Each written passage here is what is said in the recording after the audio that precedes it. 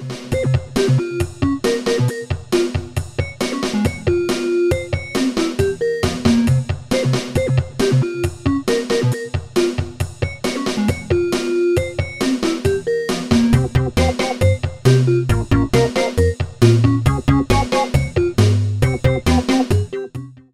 yeah, I'm Michael Harper. I am a Sun River resident. So Sun River is down or up the road, depending upon how you define down or up, about 15 miles. So everybody in the room, if you are working on more than one project right now that really requires your attention and you probably shouldn't be here anyway, raise your hand. Right? Okay, now keeping your hands up, how many of you also had to remove 8 inches of snow from your driveway this morning? Yeah, exactly. Okay, so I am, like I said, I live up in Sun River, and it turns out I'm 50% of the Sun River iOS developer community. There's another gentleman by the name of Dick Lubke. And we found each other on Twitter because I think we're probably the only 2 people in Sun River on Twitter anyway. There are only about 2,500 people who live out there anyway. So this is awkward. Okay. I'm going to move this so it's a little bit less awkward. I appreciate the guys who came in front of me and set the bar incredibly high for keynote presentations. I'm assuming that they're using Keynote. I'm pleased to see all the MacBooks in the audience. There was a time when that would have been, that thing would have happened. Because we all think different now. Every one of us are all. So let's get on with why I'm here. So just briefly, my road to Objective-C. Why am I talking to you about Objective-C? Good question. You know, okay, mobile developers. How many mobile developers do we have out there? Okay, so what's interesting is where I got started, right? Anybody remember a language called Fortran? Oh yeah. Anybody know about something called a prime mini computer? One. All right. Yeah. That's about how important that is in my life, right? My experience actually goes back before this 1980 starting point, but that was like yellow spools of paper and funky keyboards and 110 baud. Not real applicable to what's going on today. But what I did learn when I was at Cal Poly in the mid-80s was I took this elective class called C. Right, and it was on this wacky platform called Unix. And then from there, after I graduated, I went to work in San Francisco at an investment banking company and was working on doing developments on Macs that actually weren't all in one. Right, they actually had a separate keyboard, monitor, and base unit, and they had color. Yeah, it was exciting. So I taught myself C++, right? Kind of on the C continuum here. And then I encountered this goofy language on a project that I started working on Next, and this goofy language is called Objective-C. So, you know, I'd gone from C to C++, and it's a good thing that I taught myself C++, and good thing I took the elective because, you know, otherwise I would have been armed to face the world with Pascal, right? So I ended up with working on this NeXTStep project in the mid-90s and encountered Objective-C. And then about 10 years later, ended up porting that same project from NeXTStep to run on Mac OS X, which I thought was really cool. And to be able to see the evolution of what had started on Next. But I still thought Objective-C was relatively goofy. And then, you know, we get the iPhone SDK, and we're doing mobile development on iPhones and iPod Touch with Objective-C. So I couldn't resist the allure of writing iPhone apps. Just too sexy and too cool to be able to, you know, pull your phone out and go, I made this, right? So I started doing Objective-C programming. I don't see any Ruby or anything else on there. I must have filled it in with something else. Oh yeah, Java. Yeah, so in the mid-90s, you know, let's see, that would be right about when my daughter was being born. I already had a son living in Marin.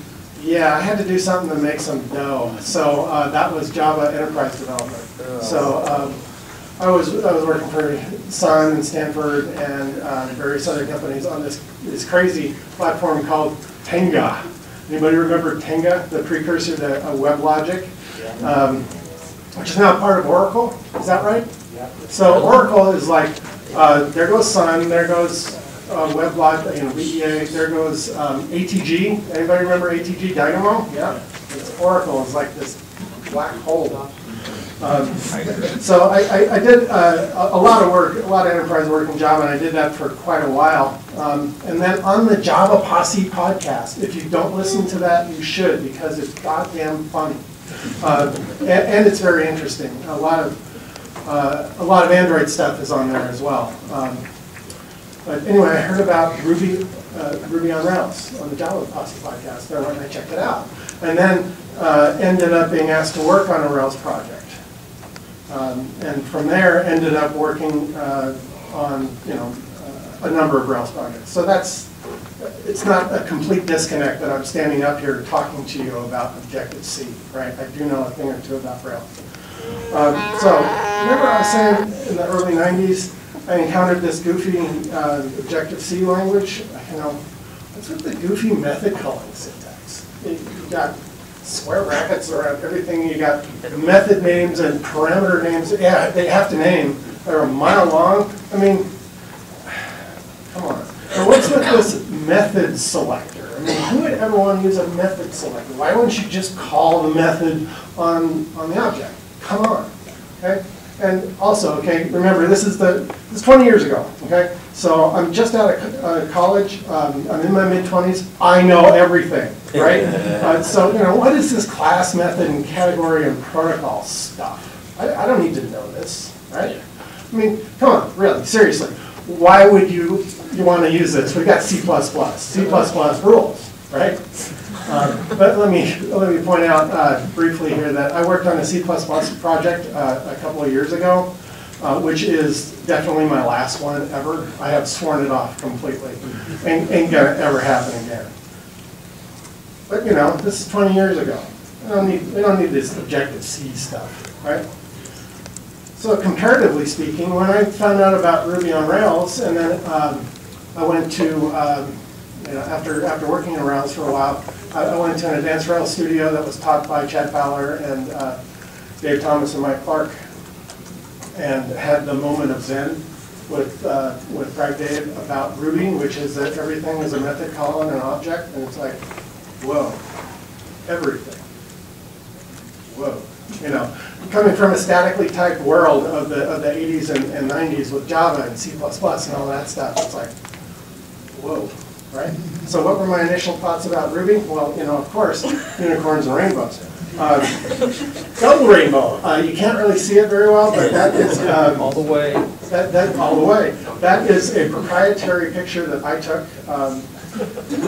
That is that's looking towards Lanai from the Maui office. Right, so it was great. I was working on a project over last summer, and we'd already planned this trip for a couple of weeks to Maui, and I just told them that I was working from the Maui office, which I was. I mean, seriously I was, but that was the view from the Maui office. So initial Ruby thoughts: unicorns and rainbows. Did the Maui office have a roof? I took this outside. The actual Maui office, yes, did have a roof. In fact, it had another condominium upstairs. Good question, thank you, I appreciate that. So, weigh the two different lists here, right? I've got Objective-C initial thoughts, and I've got Ruby initial thoughts, and consider that there's 15 years of experience and life experience separating the two. But I mean, it really was an oh really moment. Comparing my initial thoughts about the two. And as I was working through Ruby and also working on mobile at the same time, I realized there was stuff going on in Ruby that I do all the time but I can do an Objective-C. And I didn't even clue into it until I started working with Ruby.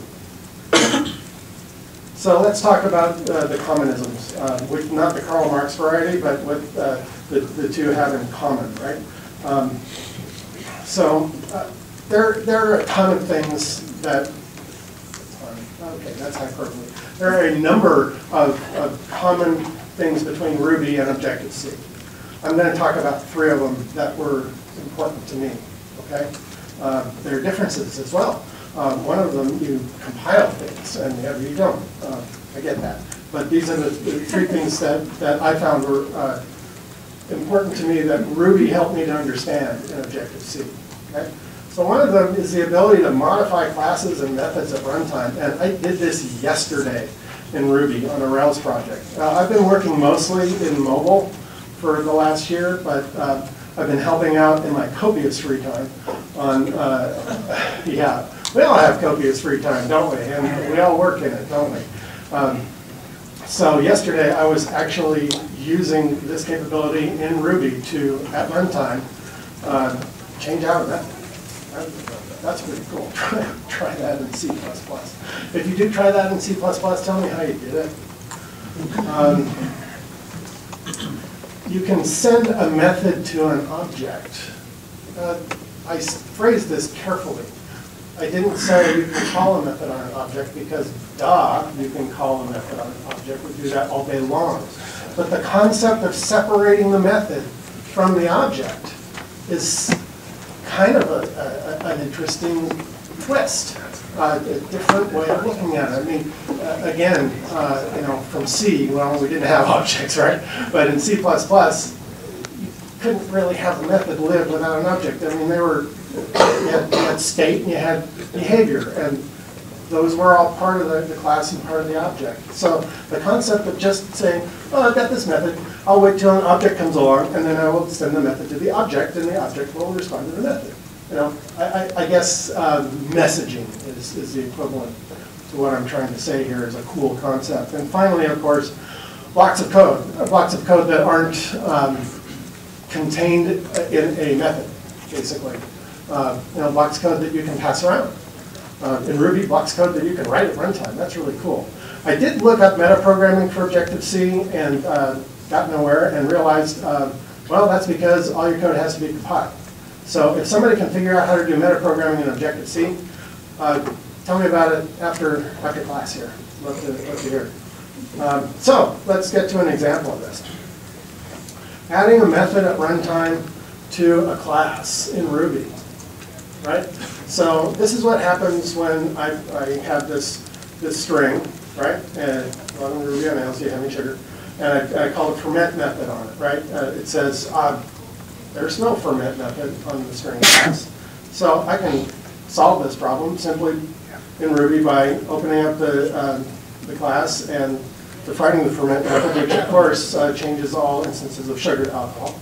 And then when we run that at the bottom, you can see that it works, right? So what does the same kind of thing look like in Objective-C? Well, there's the error, and it's a different kind of error than you get in the Ruby equivalent. It's this thing I alluded to earlier called a compiler, right? So you can't even compile this code because the ferment method doesn't exist. So you have to create it. So what did I do? I clicked in the wrong place, so the window came up. Okay, so at runtime, and I have elided a bunch of code from that doesn't really matter, and I've also gone too far ahead, haven't I? Yeah. Yeah. Method at runtime, right? Okay. Oh, notes came up. That's what confused me. I have notes on this slide. You can't see them. All right, so let's rewind here. We're talking about adding a method at runtime in Objective-C.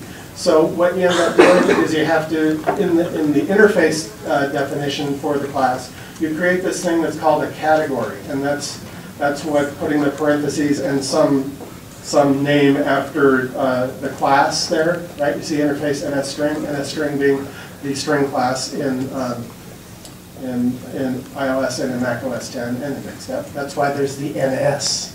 Okay, raise your hand if you knew that. Come on. Yeah. Okay. So I create this category, I add the ferment method that returns a string, and then I implement it, right? So basically the Objective-C equivalent of opening up a class and adding a method. And then when I run at the bottom, you get the result that you wanted to see. Okay? Compile and run, I know. So when have I actually used this? I've used this particularly on NSString to add base 64 encoding and decoding. And it's a real natural thing. In fact, I'm pretty sure I stole it off the web somewhere. But the ability to do that in Objective-C is great. And I never would have thought of that if I hadn't been a Rails developer and seen it done there. They do it in Rails, right? Just a little bit. Just a little bit. Active support is pretty much that. Okay, so sending a method at runtime, this concept of separating the method itself from the object that it's going to be executed on was another kind of, oh, wow, that's kind of cool thing for me. So again, going back to our fermenting a string, and I didn't get anything. No love for the changing sugar to alcohol in the ferment method? Man, tough crowd. You guys already had a couple of beers, huh?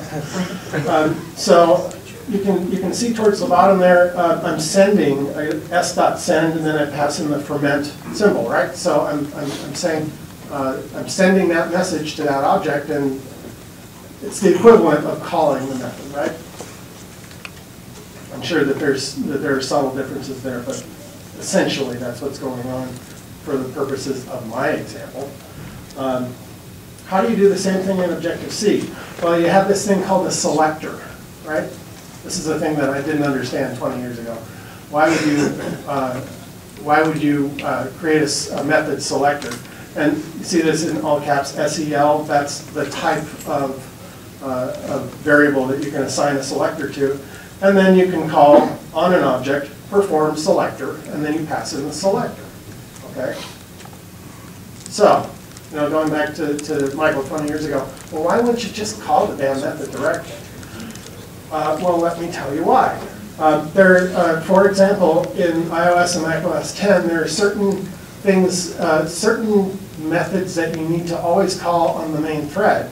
And you may not be in the main thread for one reason or another. So you can actually call perform selector on main thread. And then, you see here, with the with object, you can pass in this case, the text that you want to actually set in the current time view. This is from a boxing timer app that I've used for about 4 years as an example to continue to learn personally iOS-isms, right? So here's another one down in the bottom half, creating a timer, right? You're going to schedule a timer with a time interval of 1 second. The target is self, in this case it's a model, and then here's the selector that I want to call. So two real good instances in iOS where you do need to have that method separated from the object that you're going to call out. Kind of cool. There's also this class called NSInvocation. I took a look at that because I've never used it, but I took a look at that because it is apparently the blanket, totally flexible, and abundantly complex way of doing this separation of target and method and parameters and return value. And the amount of code required to do something as simple as one of these two is pretty impressive, but that's kind of the pure way of calling a method on an object if you really want to get down to it. So the last bit I have for you here is blocks, right?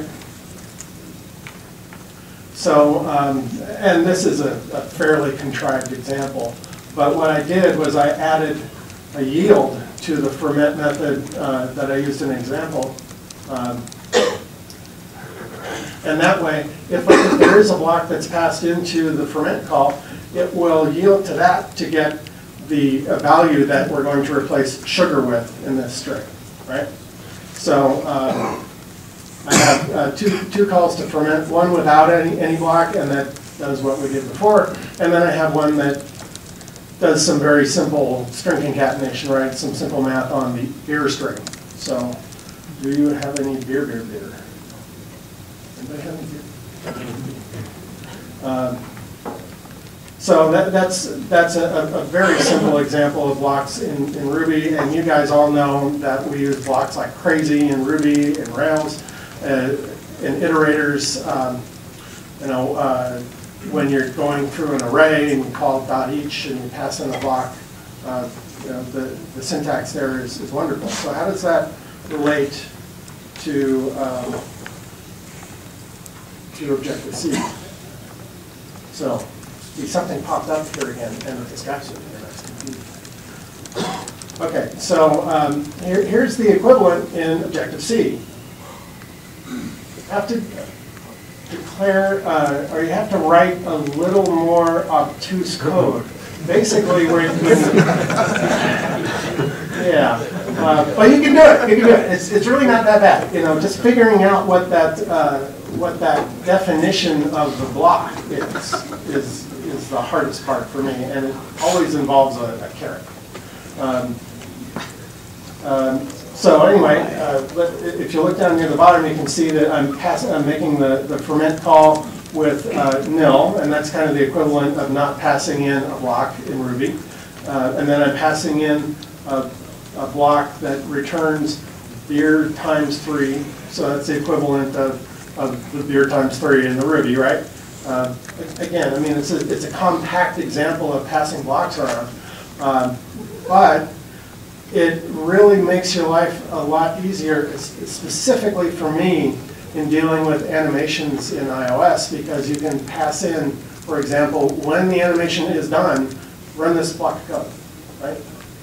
And I don't have to create another class, or I don't have to create a delegate method to get called afterwards. No, I just pass in this block of code. That's great.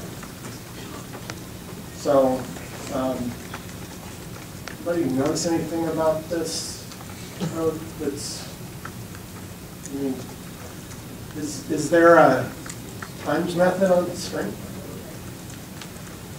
No, but I needed one. So, I did that thing that I was talking about earlier, where I added a method at runtime so that I could have a times operator, not an operator, but a times method, and basically do the equivalent of what we can easily do in Ruby. See, I'm not saying that, gee, isn't it great, we can do this stuff in Objective-C just as easily as we can in Ruby. I'm saying, gee, isn't it neat we can actually do it? Okay, now, okay, I've got to get this stuff in place. Okay, that's good. Got it. Great. All right. So just a real quick example here of making array elements do stuff. I was talking about this a little bit earlier about how nice it is, the syntax that we have in Ruby to do this stuff. I really appreciate it. They've given us some helper methods for things like NSArray so that we can make objects perform selector. Remember that thing I was talking about having the method separate from the actual object? Yeah, kind of cool. You can also do the same thing with a block of code, pass in some code, and have the object passed in, have each element in the array passed into the block. Right? So, what have I learned? Other than, man, this is a really cool room. We had a buddy's 50th birthday party next door, so I know about that, but I didn't know about this room. That thing's really cool. That's one of the things that I learned. But anyway, I've learned that I love Ruby. I mean, I just really do. Obviously, I've been doing this a long time, right? And I remember when Java came along, and I thought, this is great. It's taking all the rough edges away from C++. I don't have to worry about memory management anymore. Java, thank you very much. And then I spent 7 years, 8 years doing enterprise development. It's like, okay, well, we've replaced the sharp edges of C++ with all this XML configuration, right? hoping not accidental violence, right? And then Ruby comes along, and it's like, oh, thank you. And then what do I end up doing? I end up doing Android development after I quit Java. But it's not that I hate Java, it's that I hate Java Enterprise, right? Nothing wrong with hating Java. But I really love Ruby. I really do. What else have I learned? I learned that I understand Objective-C a whole lot better than I did 20 years ago. I don't know, maybe because of the passage of time, maybe because of the fact that I realized that I don't know everything anymore, right? That probably took a while for me to understand. And wouldn't it be awesome if Ruby were sanctioned for iOS development? Woo! Yeah, Mac Ruby. iOS. I'm sorry? They're starting to do iOS stuff with Mac Ruby. Cool. Can you circle back with me after and tell me more about that? Awesome. Okay, so Ruby, I love about it that it's so expressive and efficient, and then the moment of Zen with Dave and metaprogramming, double-edged sword certainly, but isn't it cool? I mean, it's pretty damn cool. And Objective-C, my initial experience with Objective-C was really tainted by the fact that I came from such a statically typed world, right? I mean, that's all I was taught in college. I have this crazy computer science degree, and we learned about lots of strictly typed stuff. Dynamic stuff only happened in this one class where we wrote one program in each of 12 different languages. We actually called them programs back then. So I think that Objective-C was tainted for me by this heavily strictly typed history that I had. And by going to Ruby and the freedom that I was allowed there, I really started to understand Objective-C and why it is so cool. I hope I can bring that to you today to some degree. Shameless self-promotion. There seems to be some of that in the previous presentation, so I'll go ahead and do that myself. I told you that I live in Sun River, and if you haven't been there, it is a destination resort area with 35 miles of bike paths that lots of tourists get on their bikes, and they strap their kids in the trailer, and they head off, and they don't know where the fuck they are, right? There are, I think we're up to 11 traffic circles, and interestingly, in the upper right-hand corner, there was supposed to be another traffic circle that is missing, and that would have been Circle 8. So there's actually no Circle 8 in Sun River. It goes from 7 straight to 9. So the joke is, if the tourist is being particularly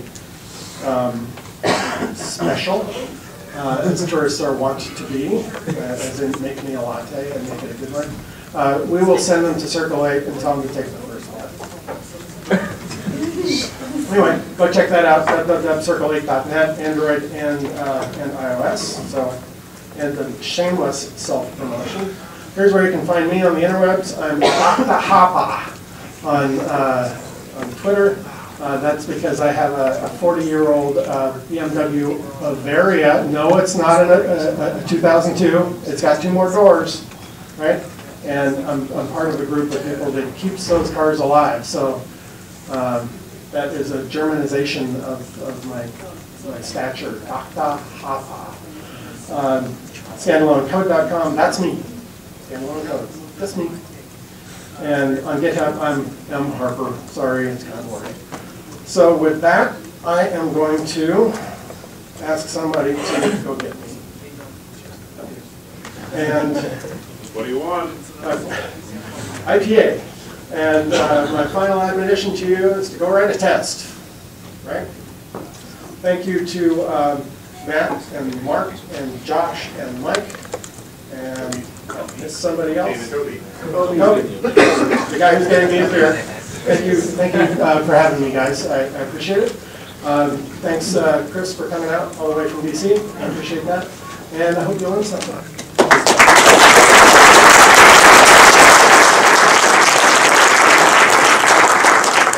We have time for questions if you want. Sure. Does anybody have a question for me? If I don't know the answer, I'll make it up. What's Gary's like? What was the 80s? That's a good question. Make it up. The 80s were Genesis. Thank you, Kevin. The 80s were where I discovered Genesis. Went to several Genesis concerts, as a matter of fact. We pretty much had parity between the US dollar and the British pound, which was great because I was in London for 3 months. That rocked. Was it cooler? But was it cooler? Like temperature-wise? Well, I was living in the Bay Area, and so compared to here, it was much warmer in the 80s. But Do you always get an 11-minute reminder to go to work? actually, that's a really good question.